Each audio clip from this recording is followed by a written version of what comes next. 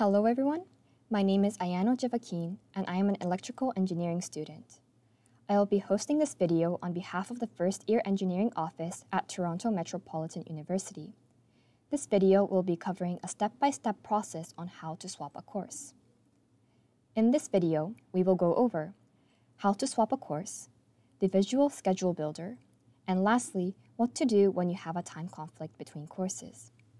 Step 1. Open up MyServiceHub and click on Manage Classes. Step 2. Click Swap in the left column. Step 3. Choose the term for which you want to swap a course and then click Continue. Step 4. Select the class you would like to swap. Step 5.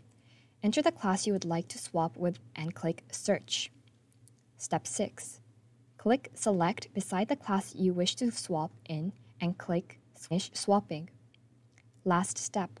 Make sure to confirm the swap and to double-check your timetable. Visual Schedule Builder. Students may be using the online Visual Schedule Builder to swap or adjust their class schedule.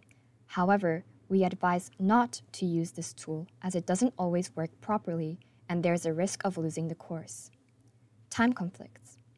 To find classes that will work with your schedule, use the Search for Classes button through MyServiceHub. Be sure to uncheck the Show Open Classes Only button. It's important to uncheck this box so that you can see all options, open and closed sections. In the event when only closed sections work with your schedule, this is when students can use our waitlist form to request enrollment.